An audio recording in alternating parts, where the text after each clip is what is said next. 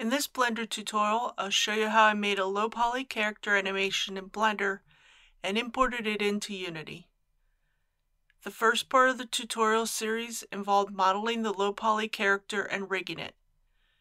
The second part of the tutorial series will be the animation and importing it into Unity.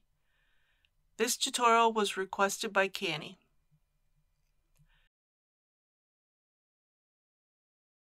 The keys I'm using are in the bottom right corner of the viewport. The first thing I need to do in pose mode is clear any movement and rotation. I can easily do this by selecting the rig and using Alt-G and Alt-R. I also renamed the character to Character Mesh and the armature to Character.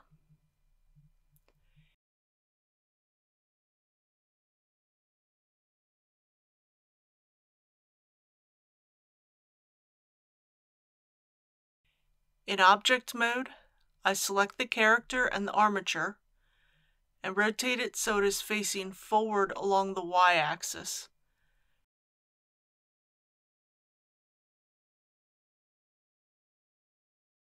And apply the transforms. This will help when I export it to Unity. I'll start with the idle animation. I open the animation workspace, open the action editor, and the NLA editor. I select the rig and go into pose mode. I make a new action named idle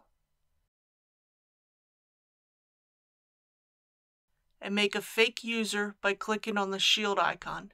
This helps to prevent any accidental deleting of the animation.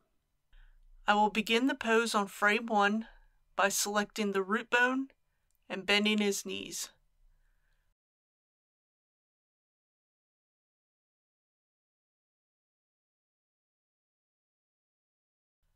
I then select each arm and rotate them so they're down by his sides and slightly bent at the elbows.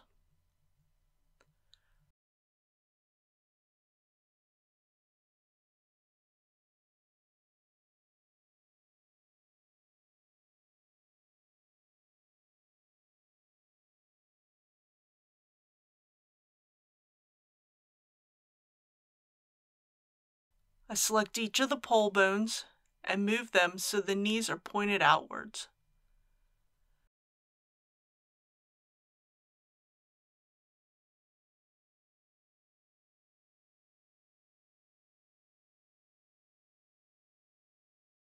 I also use the target bones and move the feet so he has a broader stance.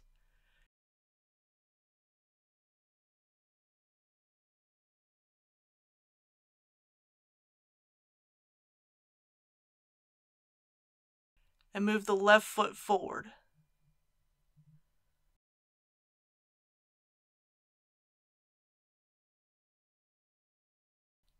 I select the top of the spine and rotate the character backwards.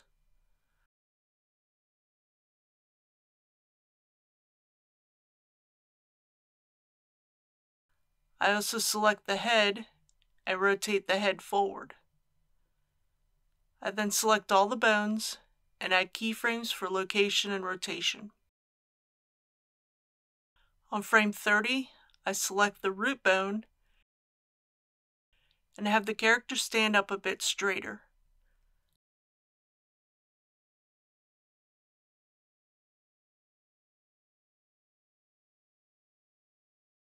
I also raise the shoulders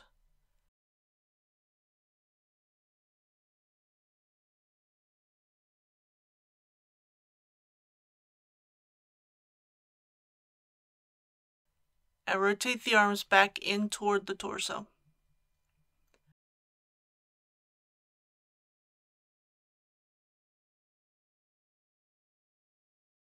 I then select all the bones and add keyframes for location and rotation.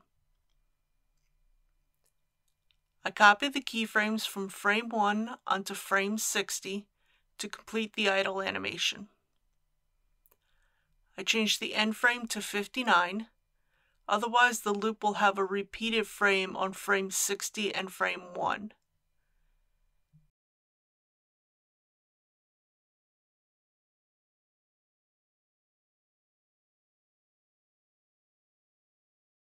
In the NLA editor, I push down the animation to make a track. The next animation I'll make is a simple walk cycle. I make a new action, name it walk, and assign a fake user. On frame 1, I use Alt-G and Alt-R to remove any movement or rotation data. I select the root bone and slightly bend the knees.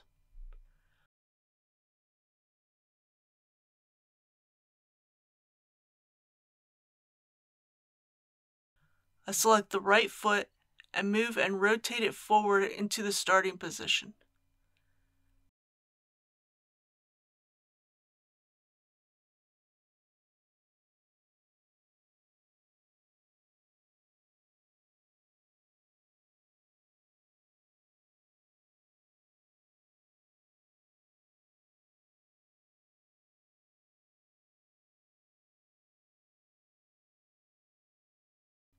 I move the left foot back into the starting position, making sure to bend the knee.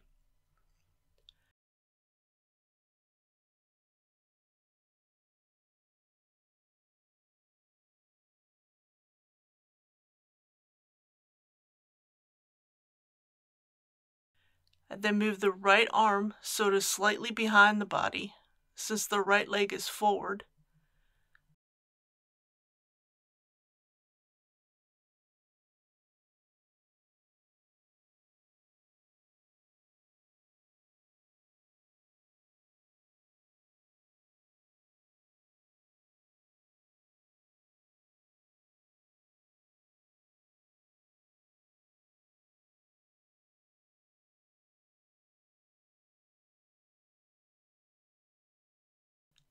I also move the left arm so it is slightly in front of the body, since the left leg is back.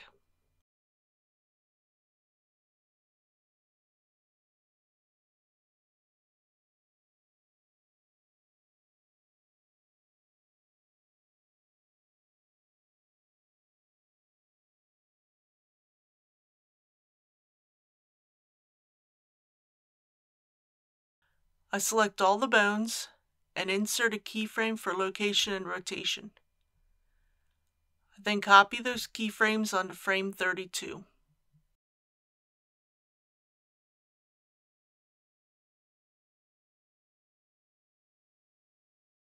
On frame 16, I use Ctrl-Shift-V to copy the keyframes to the opposite side of the character.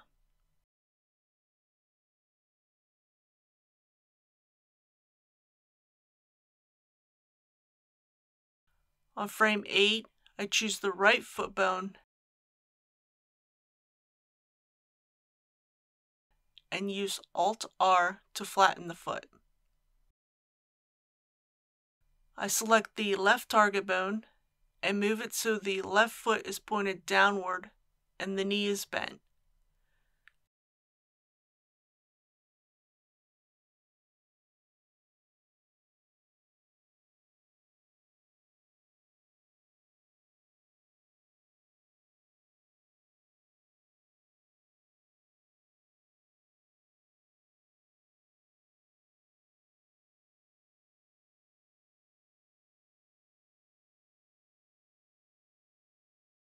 I move the right arm back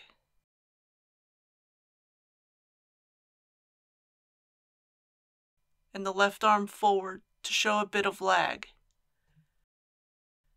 I then select all of the bones and add the keyframes. On frame 24, I choose the left foot bone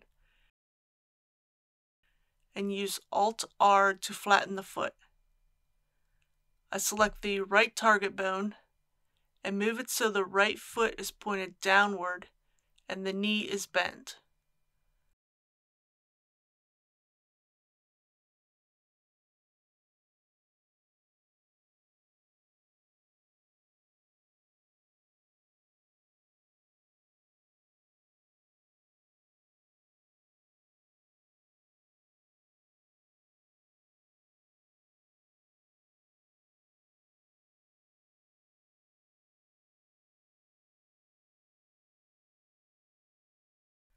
I move the left arm back and the right arm forward to show a bit of lag.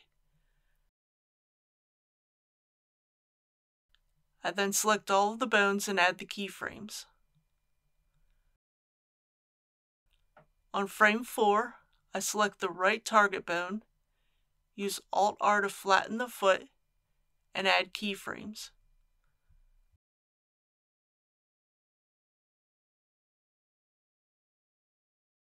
On frame 20, I select the left target bone, use Alt-R to flatten the foot, and add keyframes.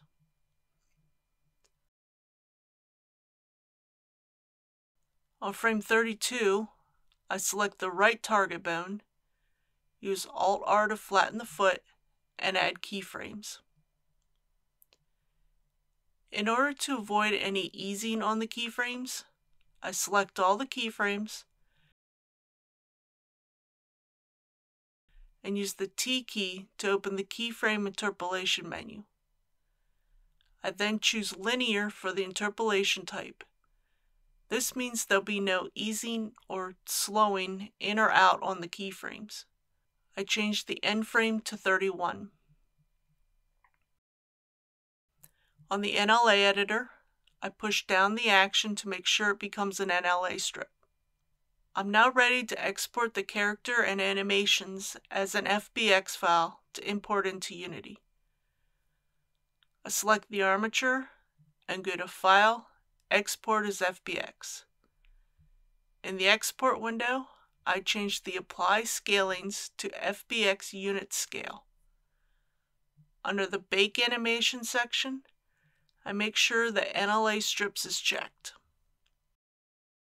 In Unity, I make a new folder for the character animation.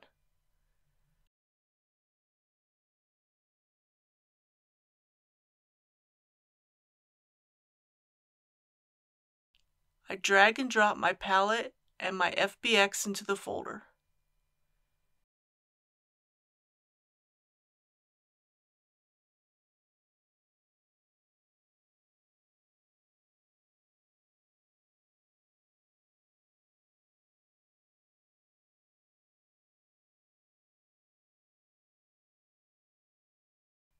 If I open the Animation tab, I can now see all of the animations that I brought into Unity from Blender.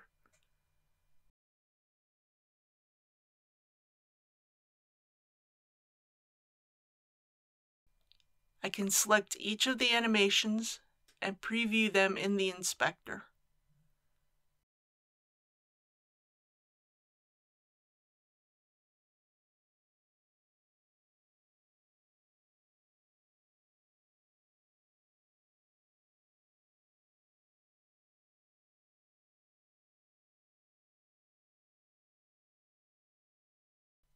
I can now drag the FBX into the hierarchy.